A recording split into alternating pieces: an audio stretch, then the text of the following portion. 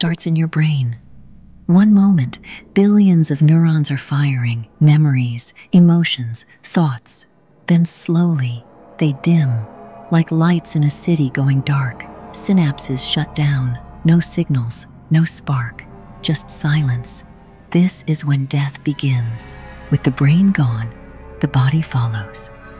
Your heart stops. Blood freezes in place. Cells that once relied on oxygen begin to swell and burst. Deep inside, everything starts to shut down. Then comes rigor mortis. Muscles stiffen, joints lock.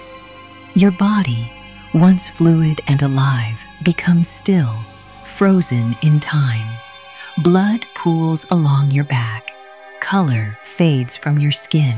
Inside your gut, bacteria take over. Without control, they spread fast, digesting you from the inside. Gases building, skin discolors. The process is silent, but steady. Weeks later, you're no longer visible. Flowers grow above you. Roots weave through what remains. You're not gone.